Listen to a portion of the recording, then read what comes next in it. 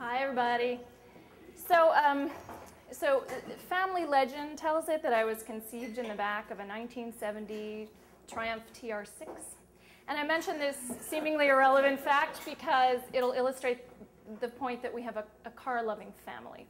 So I was raised in a very car-loving family. My grandfather actually started the family dealership in 1931. My dad worked there, my sister and I worked there. So we love cars. I can talk cars with my dad until my mom's ready to scream. So when my dad mentioned that he was thinking about selling his 1999 Jetta turbo diesel with only 169,000 miles on it, I mean, that's nothing. I totally paid attention because I've kind of gotten this habit of collecting cars. And I did hesitate for a little bit because just before that point, a situation happened that kind of made me think that maybe my collection was kind of turning into more of a hoarding situation. I had a dinner party. My boyfriend and I had a couple over that we were good friends with but had never been to my house. So we told them the directions and how to get there, gave them the address, and I described the house to them. It's a weird old 200-year-old mill, so it's kind of 4 stories, it's tall and skinny. And we saw them pull in, we could see the headlights coming, and then they called us from the car and said, "Where do you want us to park?" And Tim said, "Just park anywhere, it's no big deal." And they said, "But we don't want to block anyone in." And he said, "But it's only the 4 of us, we're all staying for dinner." And they said, "Oh, isn't it an apartment complex?" So I realized that it's possible I had too many cars at this point. And none of them, by the way, were younger than 10 years or had less than 100,000 miles under their timing belt. So, but nevertheless, we bought the car, and I bought the car. And it sat in the drive. I brought it up from Maryland. My parents live in Maryland. Drove it up, 2-hour road trip, no problem. Not the road trip we're going to discuss. And it sat in my driveway for a little while before I had a chance to register it. And in that time period, my friends and I decided we were going to plan a girls' weekend.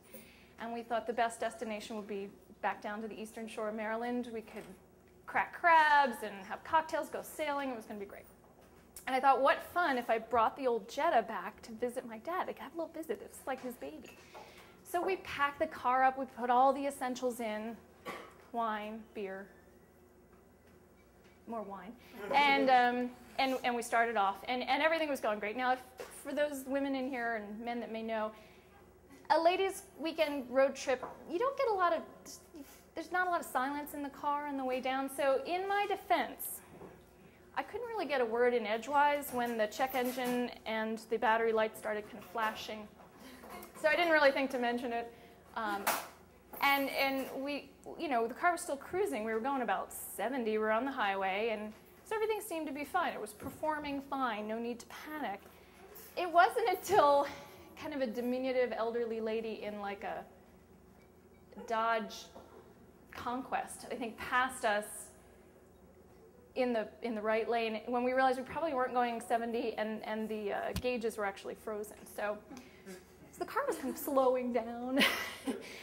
But we persevered. We kept going, and it wasn't until the car started bucking and the wiper blades, did I mention it? It started raining. The wiper blades kind of froze mid-swipe, and at that point we kind of admitted defeat and we pulled over. I made 2 phone calls, one to AAA and one to my dad. Did I mention I paid $1 for the car? Okay, so we called Dad, and he said he would be on his way. Now, AAA had a tougher time. They couldn't seem to figure out exactly where we were located and kept wanting a cross street. And the operator was confused when I said, "We're on a highway, there isn't a cross street." She also said it was not AAA policy for us to leave the vehicle, which we needed to do in order to find the closest mile marker. So in any event, we finally passed the phone around enough times that she figured out where we were. Needless to say, my dad got there before the tow truck. But in the meantime, we had some time to kill, and we had a case of beer. It was warm, but it was a case of beer. So what we didn't have was an opener. So we kind of looked all around the car and unpacked all of our bags, and we looked in the trunk. We looked where the toolkit is. We kind of took apart the toolkit. There was nothing good there. Glove box, nothing good. We found this weird glass breakage thing that my dad had in there for safety in case the car plunged into a body of water and we couldn't roll the windows down or something like that. But we didn't find an opener. So I finally popped the hood. And I took a look at the hood latch, and it looked just sturdy enough and just the right shape and size. So we thought we'd go for it. So I took a bottle of warm Corona and kind of just placed it so the cap was just over the hood latch, and I kind of braced myself and pulled hard. And golden warm Corona sprayed all over me, all over the windshield, and all over the engine compartment, and actually began steaming a bit. But we still had half a bottle left, so we did this 2 more times until we all had a beer. It was about the 3rd time when I noticed the state trooper was passing us, and I knew he was going to make a U-turn to come to our rescue. So we were never so relieved to see my dad in his shiny new Jetta turbo diesel pull up, and we were very happy to let him deal with the trooper while we all got back in the car and finished off our beers. Tow truck came, car made it. It was the alternator, no big deal. Still ran for quite a bit more. But I will say this situation did kind of wake me up to the fact that perhaps I had a car collecting problem. And I'm pleased to say now I'm down to 2 cars, one of which is brand new and should keep me and my girlfriends out of trouble at least for 100,000 miles or so. Thank you.